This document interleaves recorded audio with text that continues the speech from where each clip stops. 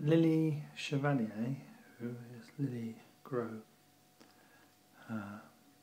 got this book for me, L'Affaire Jeanne, in 2007, and whilst reading the book I discovered the door.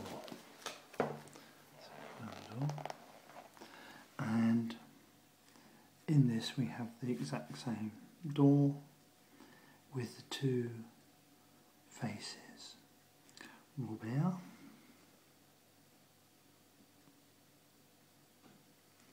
and Jeanne Desamois.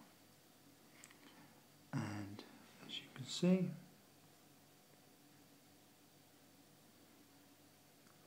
their likenesses are in the same position as in my pop-up book. All the details on the door, the cryptic clues are given full explanation in the novel. You see the ferrets above him, dolphins, and the green man, sun, all have significance, meaning, which is why it is carved on the door. The door is only 1 metre so high.